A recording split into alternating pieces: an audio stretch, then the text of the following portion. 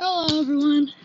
In today's video, I'm going to be teaching you how to dribble between the legs, like that. Okay.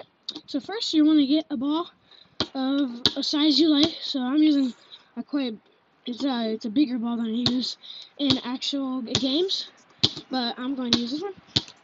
So once you have your ball, you might dribble for a little bit, maybe get warmed up, and then what you want to do.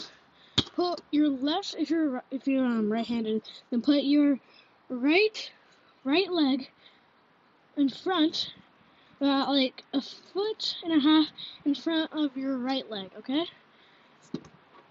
And then what you're gonna want to do, you want to take the ball with your hand, put your opposite hand with that doesn't have the ball in it, put it on the other side, and then get your other hand with the ball, and you want to push it through as it hits the ground, so like this.